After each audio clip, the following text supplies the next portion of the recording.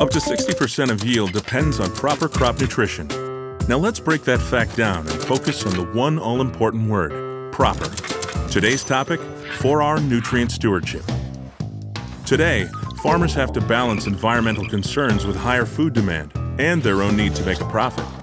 The way you do that is by applying the right nutrient at the right rate, in the right place, at the right time, the 4 R's.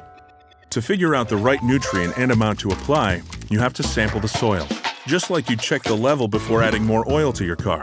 The right place means putting fertilizer exactly where it's needed, so the crop can get at the fertilizer without having to work for it. Right time means getting it incorporated into the ground in a timely manner in order to minimize nutrient loss due to evaporation. Being aware of the 4 R's when planning your fertilizer program can help improve fertilizer efficiency and prevent nutrient movement from your fields. You might say fertilizer has come a long way since the days you pulled a manure spreader back and forth a few times and called it a day. To dig deeper into the science of crop fertility, start here at cropnutrition.com from the Mosaic Company.